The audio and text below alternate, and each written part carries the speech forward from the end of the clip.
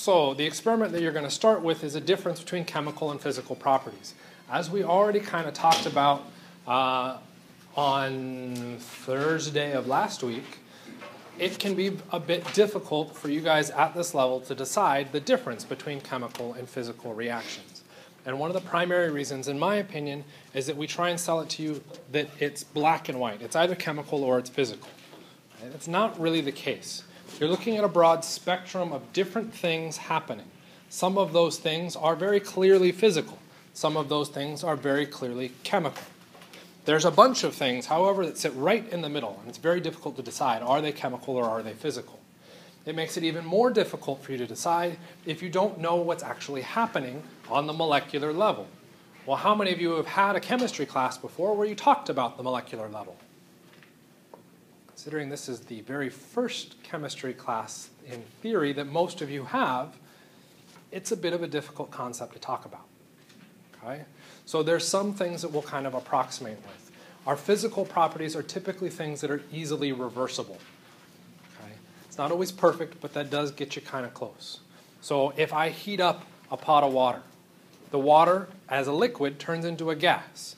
If I trap that gas and cool it down, what do I get back? Liquid water. What I've gone through and done is a phase change that was easily reversible. I added energy, I took the energy away, and I went right back to where I started. Okay? So that reversibility is something that is kind of a characteristic of our physical properties. Okay? So we can do something to it, and when we undo what we did to it, it's very easy to do that. Chemical properties, not so much. Okay? For instance, if I take a match and I stick it underneath a piece of wood, okay, the wood burns. What happens if I take that energy back out? Do I get the wood back? No. I have to go through and do a significant amount of rearranging of atoms and bonds to try and get the wood back. It's a very, very hard process to do. Okay? So that's not an easily reversible process. So that initial thing that I did to it by adding that heat or that energy initiated a chemical change. Okay? And that would be our chemical property. So if we react anything with something else, that's a chemical property, not a physical property. Okay? So what observables suggest chemical changes? We listed a couple of them before. The release of a gas, which is a bit repetitive because the third thing on there is the same thing. Okay, so if we see a gas appear, we could say that's a chemical change. But the very first example I used was I take a pot of water, I boil it, and it turns into a gas. So that was a release of gas. But what did we say that process was? Physical. We already have a contradiction to our approximations.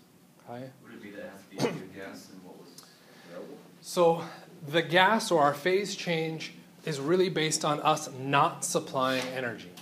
We take compounds, we mash them together, and we say, okay, do your own thing. If we now see a gas, or we see a solid, or we see a new liquid phase show up, then the chemicals did that on their own. We didn't supply that energy. Okay, so the chemical change, no supply of energy on our part. We let the chemicals do it for themselves. Okay? Reactions where you can see a release of gas. You can throw any one of the first row of the periodic table, any of the metals, so not hydrogen, into water, and we will get a release of gas, and a bunch of other things as well. Okay? Change in temperature is typically a sign for a chemical change.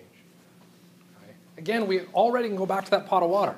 If I stick a thermometer in that pot of water, and as I heat it up, is the temperature changing? Yeah. Why is that not a chemical change? I'm supplying the energy. Okay? The reaction has to supply the energy on its own. So if we mix two chemicals with each other and we see a temperature change, and I didn't add any energy or remove any energy, that energy is due to the chemicals themselves. That is a chemical process, not a physical process. Yes? I was going to ask, do you mean like if the reaction is exo or endothermic? Yes. Ignore that for the moment, but yes. Okay? The other thing we can look at is permanent color changes. Okay? Yet another one that's this weird kind of gray area. What they're referring to is if I mix two colorless things with each other and all of a sudden I see a new color, that's a chemical process. But if I take red food coloring and I add it to a clear water solution, Okay, what happens to the color of the solution?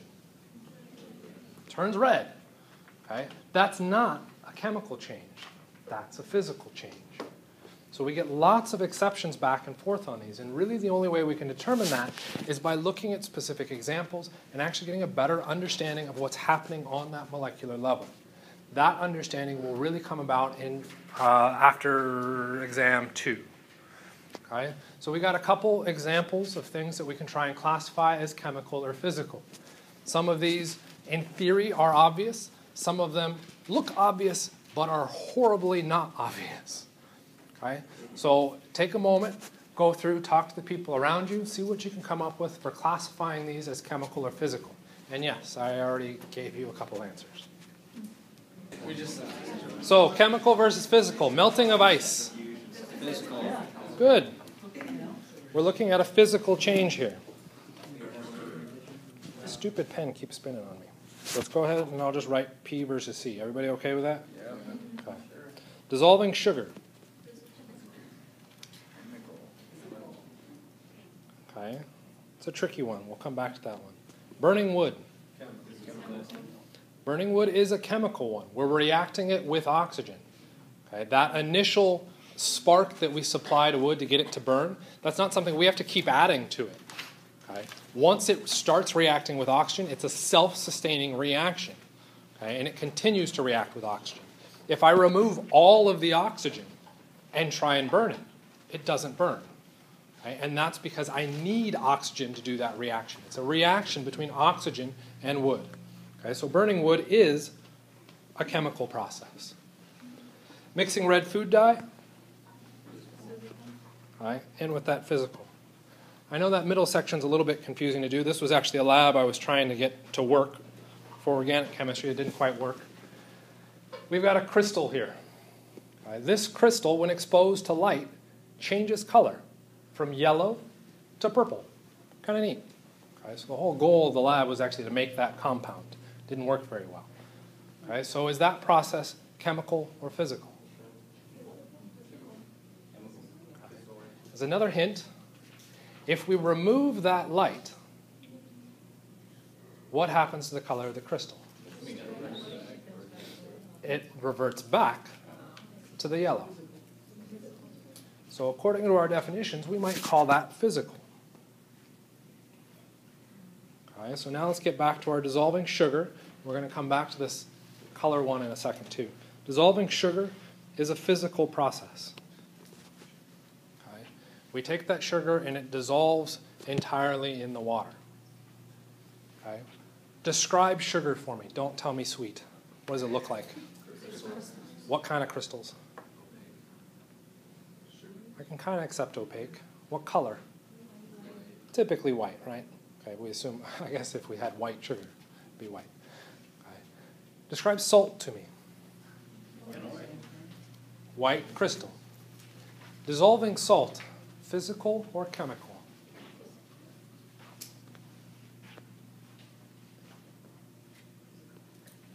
Best classified as chemical. How on earth would you know that?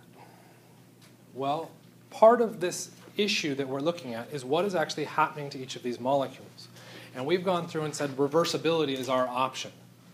Okay, so if I take sugar, dissolved sugar, I can undissolve it. How do I undissolve it? Pull all the water out. I can boil the water off and I've got the sugar back. Oh, you can do that for salt water too. Okay.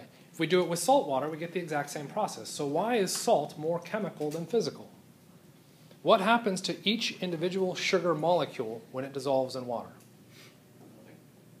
Nothing happens to it. All that molecule has done is now separated from other molecules of sugar and interacts with the water. What happens when we dissolve salt? Salt is composed of sodium and chloride in a bond.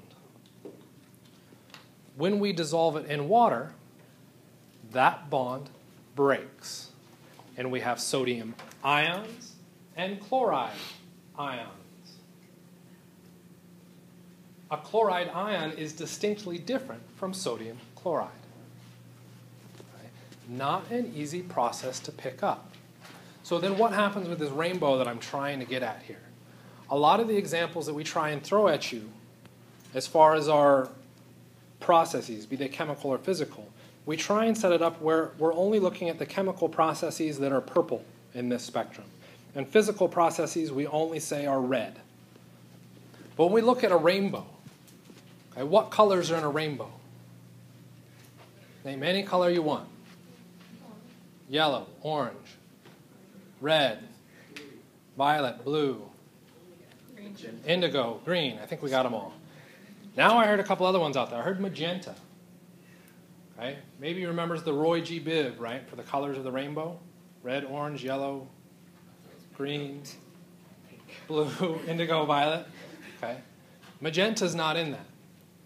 But what colors are in a rainbow? All colors. So there is magenta in it. Why do we not say magenta is part of the rainbow? Because there's too many freaking colors in the rainbow for us to go through and list them all. So we created arbitrary lines so that when I look at this, I only have red here. And then I have orange here. Is there a crossover between orange and yellow and orange and red? Absolutely. There is no clear definitive line. How did we decide it? Some probably very old and probably very white and probably very male guy said, this is the line. That is what it is. A lot of science is based off of that. Somebody just said, this is the line that you need to know. Okay? When it comes to chemical and physical, we try and sort of tell you that. But we run into exceptions all the time. Dissolving of salt is one of them. Okay? How do you know that? You have to have a better understanding of what is physically happening in each of those processes. That physical understanding of bonds exchanging requires a lot more or a lot deeper understanding of the chemical processes. Okay? So when you get into these kind of debates, feel free to debate me. I'm fine with that too. What you want to do is try and decide where does it best fit. So when we take a look at the dissolving salt example, I'm missing that color, probably sits right in here. Why is that a problem? Well, exactly halfway between chemical and physical is a massive gray area. So that gray area is where our dissolving of salt sits. It's kind of a physical process because it's easily reversible. It's kind of a chemical process because we're actually breaking that ionic bond. Okay? Again, how do you know this? It comes with practice and skill and looking at more and more chemical reactions. Okay? So don't get too bogged down in identifying them. Our main process is to think about reversibility. Until you know more about the bonds, we're really only working under that assumption. So based on that assumption, dissolving of salt, physical or chemical. So our assumption is it is reversible. Is the dissolving of salt reversible?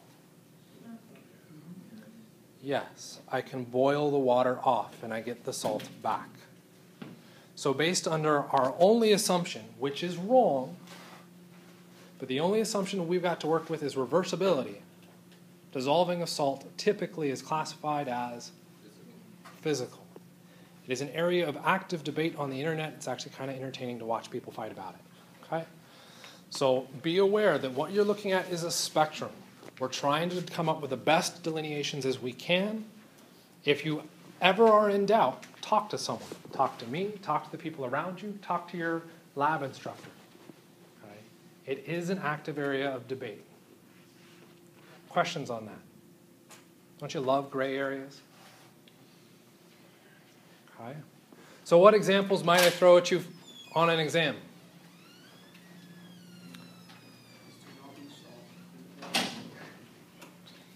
We just said dissolving salt was a ridiculously hard one to analyze. And you're telling me that that's what I'm going to give you on an exam? Yeah. You guys have such a, I guess, mean opinion of me. Melting of ice, bulk phase changes. Okay? Those are very clearly physical. Okay? A reaction, burning of wood. Okay? Even that, you're going to think kind of in those physical lines until you know more about that chemical reaction. So as we work through different systems, you'll start to see how we're doing these transitions. Okay? So you'll be given some more information about how to decide between the two. Yes? What if the ice was melted with a chemical and not applying heat? So what you're suggesting is stringing some of these together. So let's do that. Here's our ice.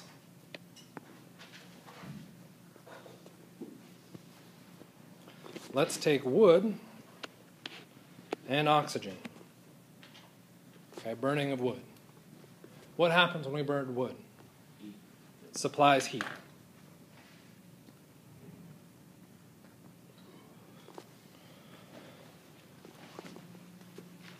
Chemical or physical? Physical. We're talking about the heat, right? Depends on the question that's being asked. Okay. The question is, what is it? Is it a chemical or physical process to use wood and oxygen to melt ice? Well, wood and oxygen are doing a chemical reaction to generate heat. That heat is then being used to melt ice. We've got two different processes happening. One is a chemical reaction, the combustion of wood with oxygen. The second is the melting of ice. Okay? So we can string multiple things together, okay, into much more complex problems if we so choose. Okay? That would not be very nice. Okay? Think at the simple level first, do those comparisons and decide. Okay? So if you were given an example like this, you have to recognize it's two things. There's the melting of ice, and there's the combustion of the wood and the oxygen. Ice is not reacting with the wood or the oxygen. Ice just happens to be present and is going through a phase change because the wood and the oxygen are generating that heat. Okay? What about the extinguishing of the fire with the water from the melted ice? Depends on, well, you're really going to open that can of worms up. Depends on the heat of the fire. If your fire is hot enough, there's not enough ice to extinguish it, and it's not going to put it out. Okay? If there's enough ice, then you may have a hard time getting the fire to light to begin with. Okay? And it maybe the ice is underneath the fire. Okay? There's all sorts of different levels you could add to that. So we, again, won't add to that. What about if you put salt on ice? So salt on ice, you're again looking at another interaction. It's the salt dissolving or changing the melting point of ice to make liquid water. The liquid water then dissolves the salt, which then further affects the ice. Okay, so you're breaking down each of these individual processes into each of their individual steps. What those individual steps are, difficult to process. Think again 800 years ago. Okay? They're looking at a much larger problem and saying, okay, how can I simplify this? So they make some assumptions, simplify things out.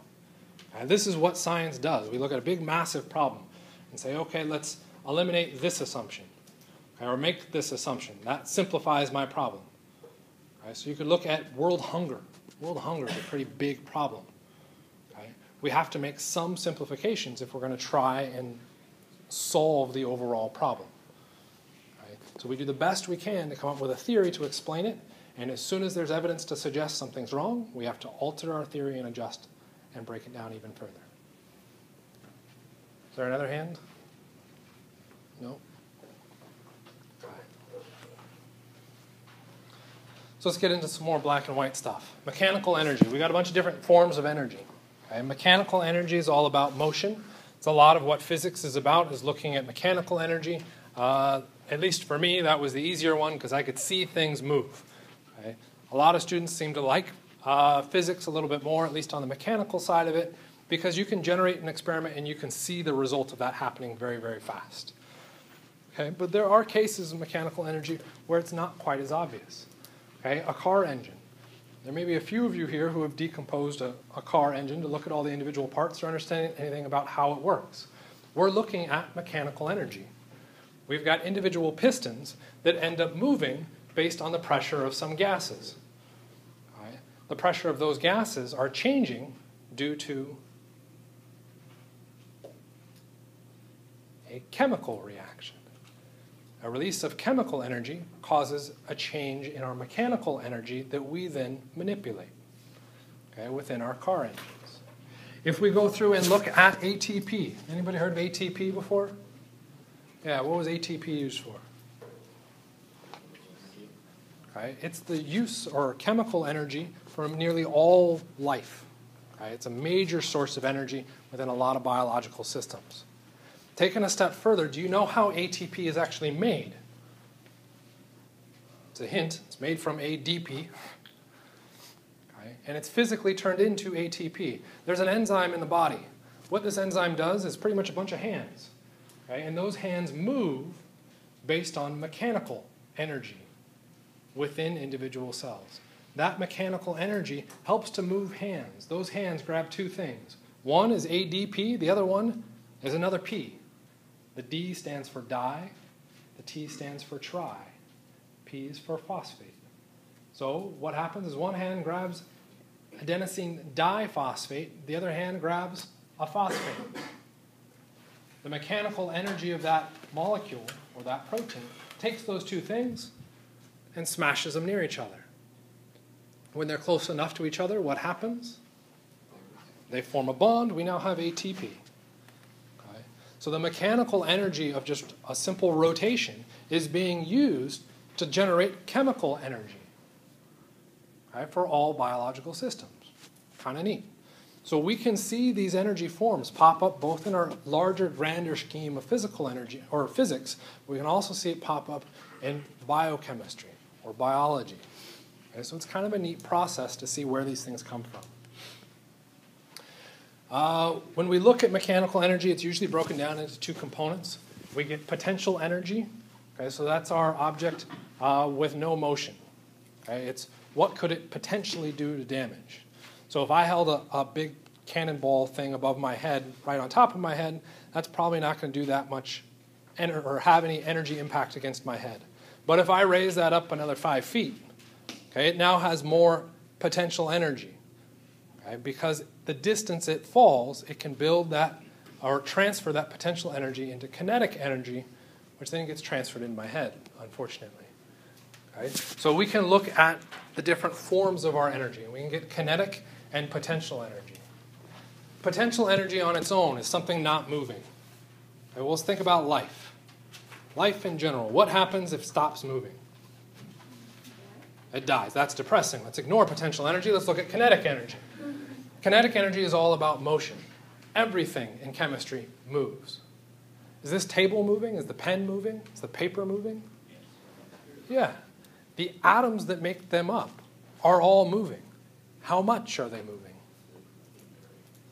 Very small amount. So small that when we approximate it at our scale, we don't see that motion. Okay, but everything is constantly moving. So what we've got here is a figure, okay, a couple pictures. One's a solid, one's a liquid, one's a gas. Which is which? Solid, liquid, gas. Since you were all super specific in your answer, we got solid, liquid. Oh, okay. You got one right at least. We have a solid, we have a liquid, and we have a gas. How did you know that? Because the molecule is more dense than a solid. We could look at density. That's a pretty awesome one. Okay, the density of a solid. We've got more atoms packed into a tinier space. It's a pretty advanced one. When you heat up the atoms, they move around. When we look at changing those phases, the energy of them changes. The energy of a gas is significantly higher than a solid. Okay? We know that because if we breathe, that air can go everywhere within the room. But is this table going to get up and move everywhere within the room? Okay? Not in any appreciable time scale. Right? So we're looking at the different phases with different energies. All of them have a kinetic energy. Gases have the most. Okay? And you can almost argue that there's really only two phases, gases and solids. But what about liquids? Okay? The reason we have a difference between these phases is each of those molecules are attracted to other molecules. Okay? If we just ignore the liquid for the moment, at the solid, they're all attracted to each other and they're all holding very, very tight. What happens when we move up to the gas? No attraction to each other. We've completely separated them away from each other. Okay, so we've broken all of those attractive interactions. What happens when we're at a liquid? we've added enough energy that now our liquid particles are constantly moving around. They're close to a gas, but not quite. Something is preventing them from becoming a gas. What is that something? Pressure. It's atmospheric pressure. Right? There is something holding each of these phases in their individual conditions. In the gas, it's whatever container we're holding it in. When we're looking at the liquid, it's the air pressure outside pushing down on it, keeping it a liquid. When we move all the way to a solid, what's keeping it a solid? It's now the internal molecules attracted to each other. So each of our phase changes is actually kind of based off of the external environment as well as the internal. Solids are the internal environment. How are they each holding on to each other? Gases are F this, we're not touching anybody. Liquids is this weird gray area in between where some external feature is actually holding them as a liquid. Okay? So every phase has kinetic energy. Okay? What happens when we change the temperature?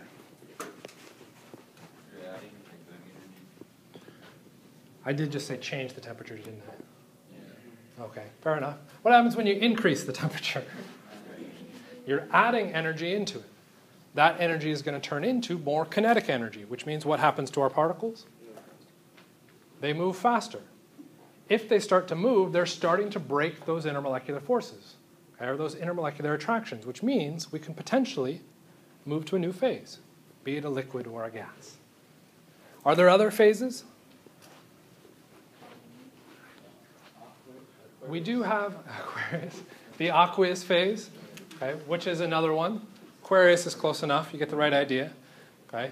We do have the aqueous phase, which is having something dissolved in water. So we can see in certain cases mixtures of these individual phases. You got plasmas, okay, there's other kind of goofy phases. Really the only ones we're concerned about, solid, liquid, gas, and the aqueous or aqueous when we get to it a little bit later.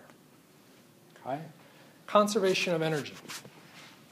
So one of the things that we found is that we cannot destroy energy. We can only convert it from one form to another. So when we take that cannonball and hold it way up in the air, and it's got all that potential energy, but if I drop it 5 feet, what happened to its potential energy? It's disappeared. It has less potential energy. But I can't destroy it. I can convert it. What did I convert it to? Kinetic energy. It's now moving. So we can't create or destroy energy. We can just kind of shift it around, convert it to other forms of energy, okay, which is useful. Because if we looked at mechanical energy with our car, right, it's just it moving. Well, if the only thing we could do is have it move, then our cars never stop moving, which could be a bit dangerous, but also easier to catch a ride home. Okay? What do we do to help us control when that mechanical energy is being released? We use chemical energy as a storage system that we can then convert into mechanical energy when we want it. So we can control that on demand. Okay? So we want to be able to interconvert between these different energies because different energies have different functions. Okay? So what are some of the forms of energy? What was that? Yeah, jump right to the end. Nuclear, we got nuclear energy.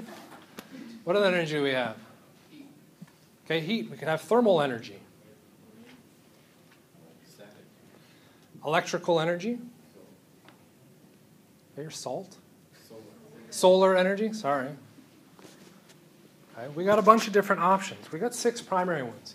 We got heat or thermal, light energy coming out of our lights right now. Is that a useful one? Yeah, otherwise we're trying to do a class in the dark. It'd be a little bit weird. Just be walking through and hear this random wandering voice, probably tripping into things. Right? How did we get that light energy? More than likely, there was some place, somewhere in the valley somewhere, that was using coal or gas. And coal and gas have in it what? Chemical energy. They burn the chemical energy to produce heat, which boils water. What does the water then do? Turn into a gas. So we do a physical change into the gas. What does the gas then do? Turn a turbine, which generates mechanical energy. That mechanical energy we then convert into electrical energy. That electrical energy is then spun out to all of our natural places, and we can then have lights. How are we getting the lights to actually work? We're pumping that electrical energy into a species that doesn't want electrical energy into it. So it immediately spits that electrical energy back out as light. So we're getting all of these inner conversions all the way along the way, determining and producing different aspects. Okay, so we want to have this control. Okay, so that's what we're doing, is a balance between these. Electrical energy we already talked about. Mechanical is ultimately what all of our energy sources are about, except for solar. Okay? Nuclear, the whole point of nuclear energy is Boil the water faster. boil water. Okay? As fancy as that technology is, it's the exact same thing that we're doing already with coal. Okay? All we're trying to do is boil water. Okay? And that's how we get all the light energy that we deal with now. So we can get some energy associated with individual chemical changes. For instance, we could take water and we could melt it or boil it, and we can get a physical change. We could also go through and do a chemical change. If I take water and pump a bunch of electricity in it, I can convert that water into its constituent pieces, hydrogen and oxygen. So I can change the chemical makeup by putting energy in. Okay, so it's kind of a neat process. And in this case, once I generate the hydrogen and oxygen gas, I could then also allow them to react with each other to then go through and produce water, which is an interesting question. This whole process, chemical or physical? Just to be obnoxious, we started with water and we end with water. So that sounds like it's a reversible process, right? Yeah, so we might say physical. But what happened? Chemical. We changed each of those steps. The process of going water to the individual gases, we had to add energy in, and we changed the atomic structure. As soon as we change bonds, chemical. Now that we've got those new chemicals, we added more energy, and what happens? Now they do another chemical reaction back to where we started. Okay? So a lot of processes can appear to be reversible. It's just a question of the amount of energy we have to put in to go through and do those reversible reactions. Okay? Questions on that? Okay. This is an interesting question your textbook brings up. Okay, you may have already heard of this. In terms of expense, is it better to fill a gas tank in the cool morning or the warm afternoon? There's a little hint. I give you a liquid and a gas. Fine, just shout out the answer. I don't care. Don't even think about it. Why in the cool morning? Okay. Everything is colder in the cool morning. That makes sense. Okay. Why does that help us? What happens to the molecules when they get colder? They get closer to each other, which means within an individual volume, which is ultimately how we measure gas. Okay. In the U.S., we measure it based on gallons, which is just a volume. It says nothing about the amount of gas within that gallon. Okay? So when we're looking at that volume, if I take equal volumes, there's a lot more particles in the liquid than there are in the gas phase. So the colder it gets, in theory, the more gas particles, or gasoline particles, I can get in my unit size of a gallon. How much of a difference does it make? Fractions of pennies. Okay? It's really not worth it. Okay? But if you really got to do it, pick up a routine, go ahead and stick with it. Okay? It's not going to save you much. Okay? Last thing that we could look at within, what chapter is this? 2? I think it's chapter 2. No, it's 3. Sorry. Law of conservation of mass and energy. Einstein came along. We're looking at E equals mc squared. E represents energy. Go ahead and write those terms out. Why not? So we get energy, which we've just been talking about, equals m, which is mass. I don't even really care what c is, but it's the speed of light. Why is this useful for us? A lot of energy at the little mass. There is a direct relationship now between mass and energy. So if I have a theory of conservation of mass, I cannot create or destroy mass, and I have a theory of conservation of energy, I cannot create or destroy energy, the natural process, according to this equation, is then conservation of both. I can't create or destroy either of them. They are now put together. I can change from mass to energy, or energy to mass, okay? But I can't destroy the total. So if I start with 5 grams of mass, I can convert that into energy, and I can potentially convert that back into mass. Okay? But I cannot start with 5 grams of mass and turn that into energy, and then all of a sudden turn that same energy into 10 grams, because then I haven't conserved mass through that reaction. Okay? So our energy and mass, while related, do not change in the total sum. Yeah. Where's that stem from? Wikipedia. I was going to say, if it's from Japan, it's kind of ironic and a very... Yeah, it's true. It is. Okay. So there you go. Not Japan. Chinese. And I still think it's from Wikipedia.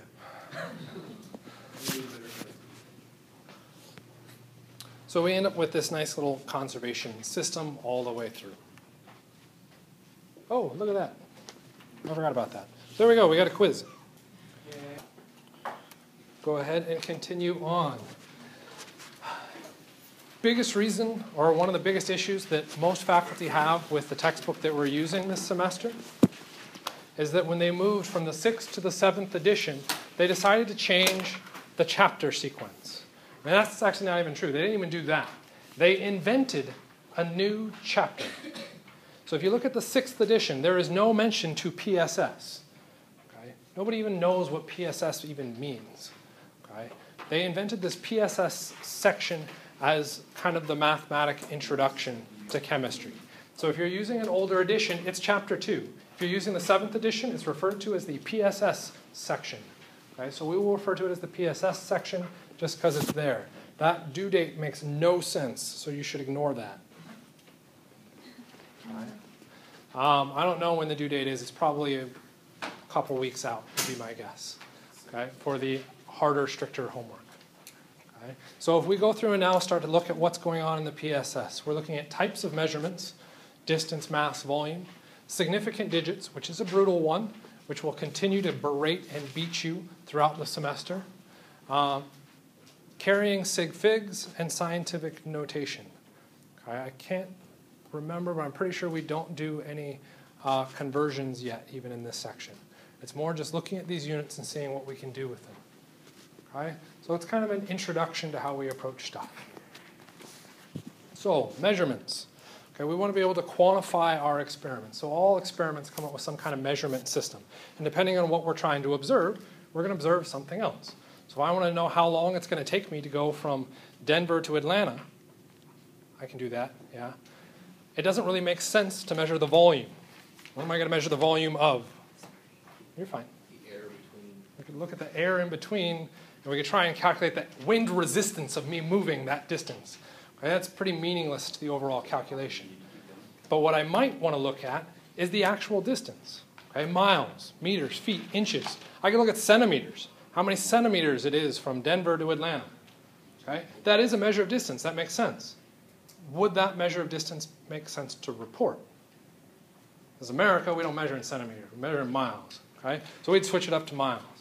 So depending on our preconceived notions of what makes the best unit, we're going to pick different units for what we want to work with. So for distance and length, okay, we've got standards for most of these. Because again, remember how we talked about arbitrary lines and arbitrary things?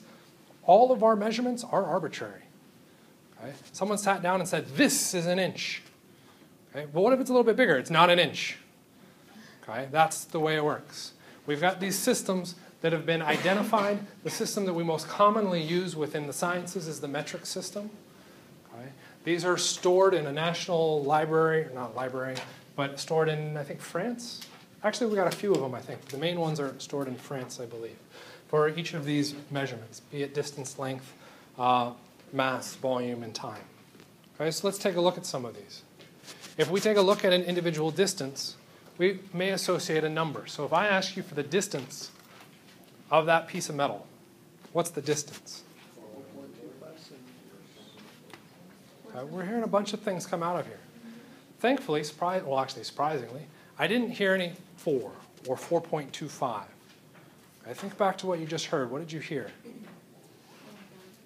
4, 4.25, but it wasn't just 4, and it wasn't just 4.25.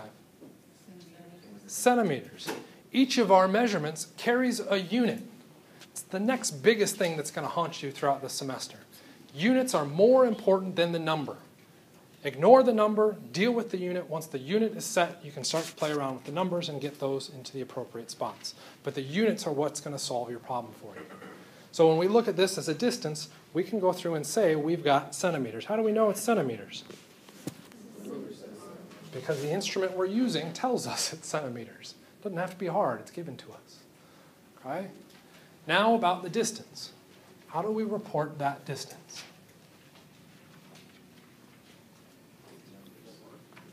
Four. Why do you say 4? It's past the 4 marking, and it has not yet reached the 5. Okay? If we just left it at 4, have we lost some information? Yeah, because we know it's a little bit longer than 4. So what we can go through and do is add that information into this. Okay? So what we'll do is add a decimal. It's 4, and it's a little bit bigger. How much bigger? Okay. We're at 0.2. Okay. Here in 0.5s, I can accept that. It's probably a little bit bigger than I would suggest, but I'd accept that. But should we add another decimal? Is there any marking on this ruler to suggest that we can add another decimal? No. What we've got is a certain value to begin with, and we can call it an uncertain if we want to be kind of political about it. Really, what's that uncertain? It's a guess. Okay. We don't want to add any more decimals beyond that because we've already guessed once. Okay. If we keep adding more decimals, all we're doing is pretending that there's information there, but all we're doing is guessing. I could string this out to 4.269354110. Okay. Of those numbers, this measurement or this ruler doesn't give me any accuracy to those. Okay. So when we record a measurement, we'll always record the certain number and a guess value. Some of our instruments are digital. They're kind of cool for this because what do the digital instruments give you? They give you the certain value and the uncertain value. It's already reported and given to you. But if you've got a ruler, it's not digital.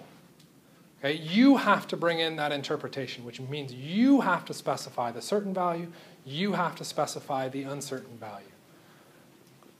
Okay? So digital instruments are nice because you don't have to think about it. You just write down exactly what it tells you. If the instrument tells you it's 4.200000, what do you write in your notebook? 4.20, however many zeros I said. Okay? Because the instrument is telling you that those places are zeros. You never remove information. Okay? So let's scale this up. We could zoom in a little bit more, but again, without those markings, all we can really get to is maybe that 4 point something. It's probably bigger than a 2. It's probably less than a 5. We're just kind of guessing at it. Okay? So what we could go through and do is have thousands of people then go through and report what the number says, or what it is. Okay? And after all those thousands of people have reported their values, we could compare all of those values and look at their deviations. How far off were they? Okay? From each other. Once we've got that for each other, we can now add more information to this. We can add the error of the instrument. Okay? Errors are a really important thing to talk about. I don't really know why we tend to do this, but I don't think you talk about it in lab either. You shift into lab, and error goes out the window. We don't care about it, and we worry about it in grad school. Okay? We actually have to report our numbers. So, or physics. Physicists apparently talk about it a lot too. Okay? So be aware that there is an error associated with it, and it has to do with that uncertain digit. Okay? So for this value, would it make sense? Let's just pick a number here. There's our 4.2, and we want to include our error plus or minus 1 centimeter. Does that error make any sense? No. Why not? It's your certain four. Okay. I know it's in 4. If I do plus or minus 1, I'm looking at 3.2 to 5.2. Is it in that range? 3.2 to 5.2, is the length in there? It is in there. Okay. But am I more accurate with my measurement than that? Yeah. So we don't want to use our certain digit for our error. We want to use our uncertain digit. 0 point. Now we can run into all the statistics of averaging it all out. Usually we go through and do 1. Sometimes you'll see 2 or 3. Kind of depends on different people's perspectives on that. But you're looking at that uncertain digit and chairs. Okay? And that's how you're processing that information. Okay?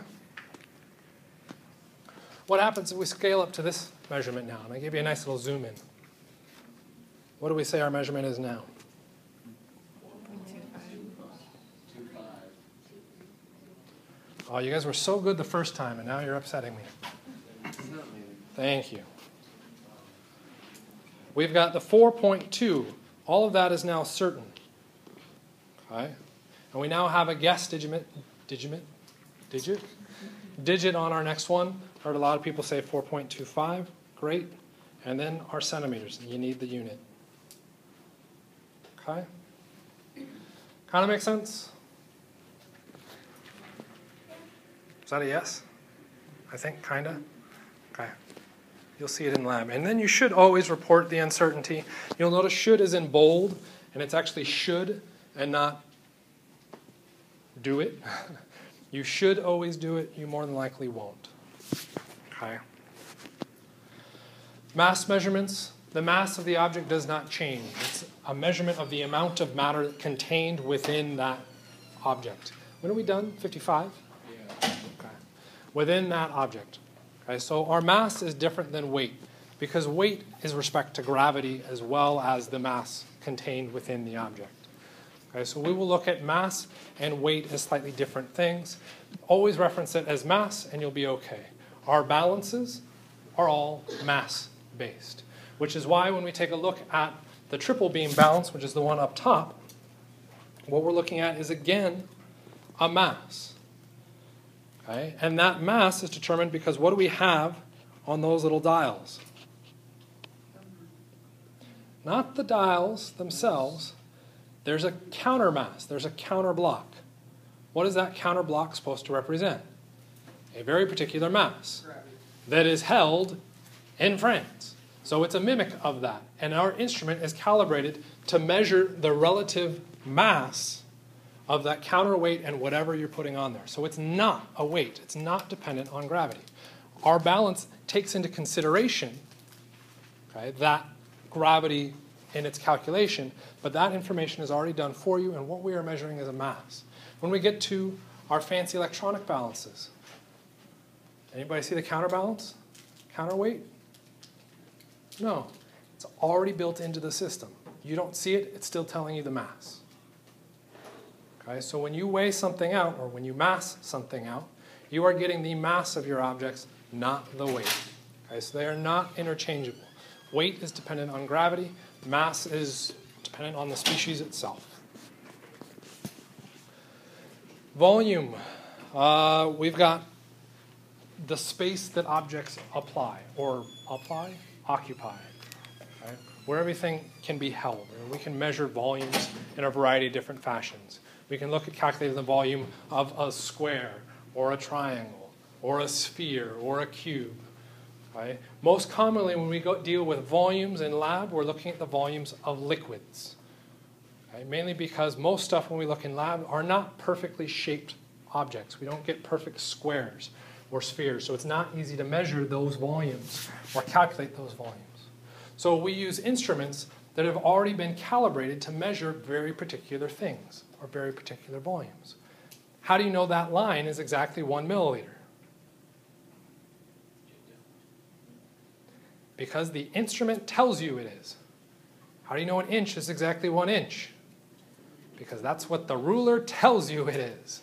Okay, we have arbitrarily decided these. These measurements are things that we have built through history and based all of our science on. Okay, so because we've based our science on it, we cannot change these distances or these volumes, okay, or these masses. They're things that we have decided on and settled on as a group, a scientific community, to not change and to keep relatively consistent. Does that mean we all measure things in milliliters? No. Okay, we could scale up to liters, okay, or we could go to gallons or cubits. Cubits? Cubits of volume. I don't know. I think cubits of volume. What's that? It's a length? I don't know, whatever. So we've got a variety of different volumes, and we've got different ways that we could go through and calculate and determine those in our lab. So we've got the graduated cylinder, syringe, burette, pipettes, all of those fun things. They allow us to calculate those volumes and measure them out relatively accurately. Do you need to add something? It almost looked like a timeout. Okay, let's check it. Oh. There's an update version that I'm going to have to fix here. Stupid different versions of Word. Or, sorry, PowerPoint. So the next thing we'll move into is significant digits. Significant digits are a bit of a beast, so we've got to be careful with these. These are the numbers reported for a measurement. Okay, so when you write down the 4.2 or the 4.25 for that length, there are a certain number of significant digits associated with it. On their own, we don't really care. But if we're going to go through and do a calculation or compare that to something else, we need to know something about the significant digits. So a single measurement, significant digits, not that big of a deal. But in comparison to something else, we'd better know what our significant digits are. So we have to be able to come up with a way to understand those. And I know this slide looks all sorts of goofy. I'll fix it. And we'll come back with this too on Thursday. Okay? So what makes a digit significant? We've got 5 numbers down below. Okay? We got, would have been nice if I could have just said left to right. Okay, we'll start here with this first one.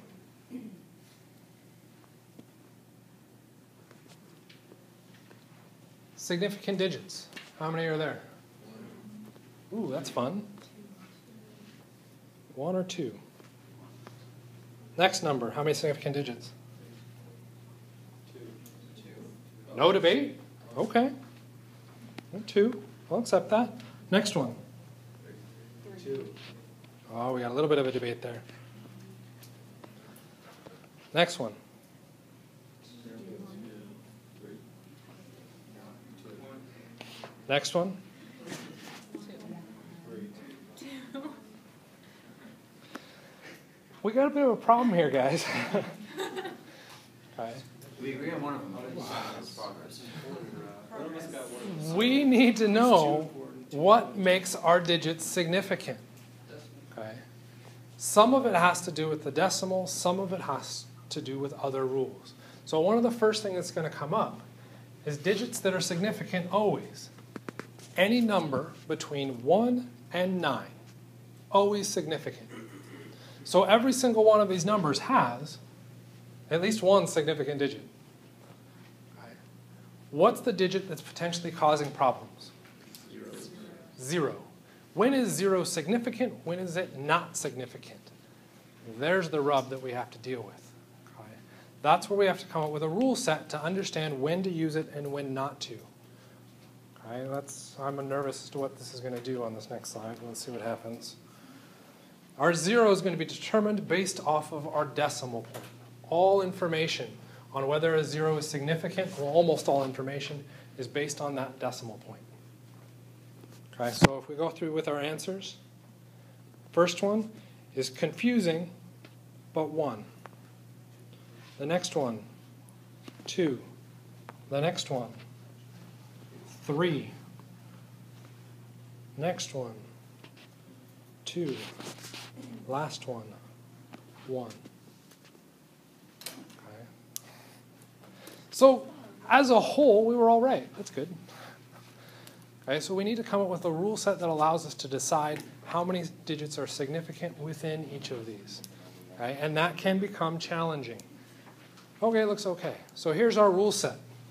If there is no decimal point, then our 0 must be controlled by significant digits.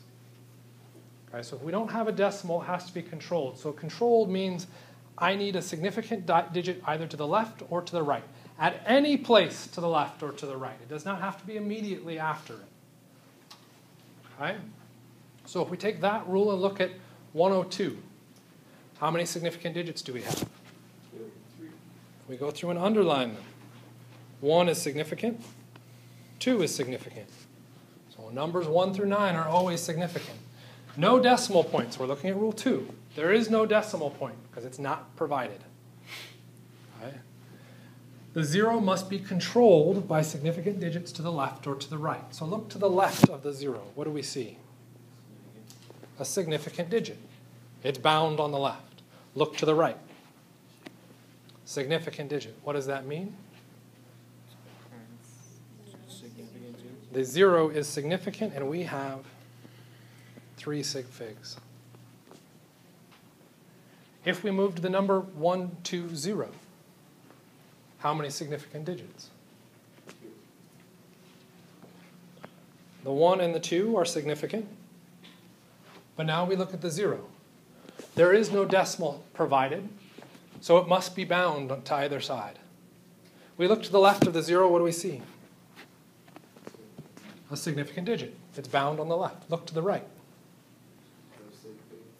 There's nothing there, which means not bound 2 sig figs.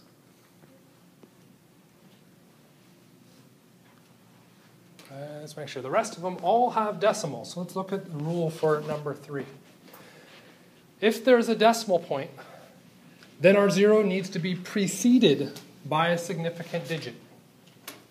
Okay, so if we see a decimal, just that little dot, all I need to see is to the left of that 0 a significant digit. That's it. All right, then it counts as a significant digit. So if we go through and look at our 120 dot, or decimal point, sorry. 1 and 2, significant. Decimal point, look to the left, the preceded place. In that preceded place, do I have a significant digit? What does that mean? 3 sig figs. S is curvy, not straight. Let's try that again. 3 sig figs. Next one.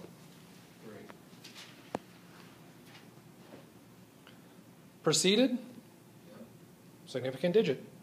0 counts. There's a decimal point. There's another 0.